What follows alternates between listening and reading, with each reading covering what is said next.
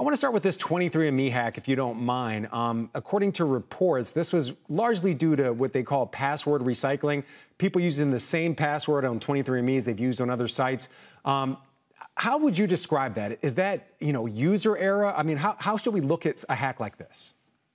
Yeah, well, first, we're going to learn a lot more about what the hack was, how it was perpetrated over the course of time.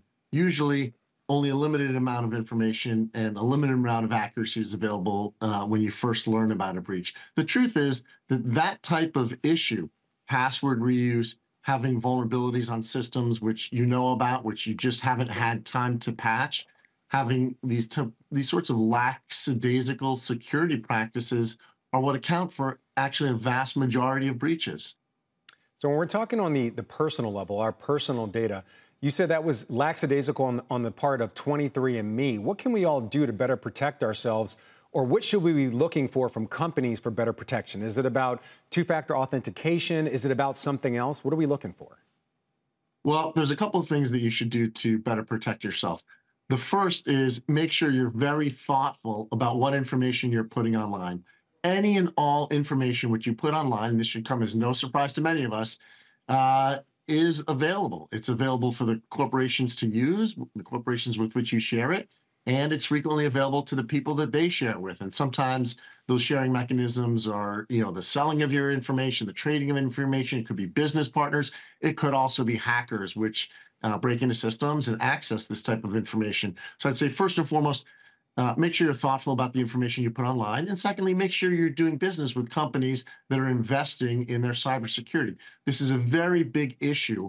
Just recently, we had rulings from the SEC and enforcement actions from the SEC, which are going to require companies to be much more transparent about their cybersecurity practices and their breaches. And I think this is going to lead to improved security risk management. Yeah, I think we all hope that. Let's talk more about the broader landscape. We haven't talked to you in a bit. Since the last time we spoke, the Israel-Hamas war started. Give us a sense when it comes to the corporate level. Are you seeing more threats come from the Middle East region? And just give us a sense of the general landscape.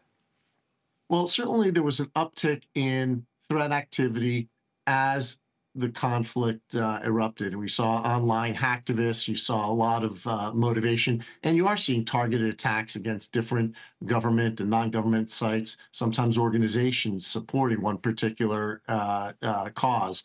And so none of this is news. I think the bigger trend, the bigger issue that we're concerned about, which has been occurring over the last several quarters, is the democratization of the threat environment. So we operate in a flat world online, and threats or vulnerabilities rather, which took a long time to exploit, which only very sophisticated hackers could do, are now being democratized, meaning you're seeing less capable hackers able to download the attack code used to exploit these vulnerabilities and use them themselves. So what used to require a very sophisticated attacker, perhaps a nation state, is now being executed by online criminals and hacktivists alike.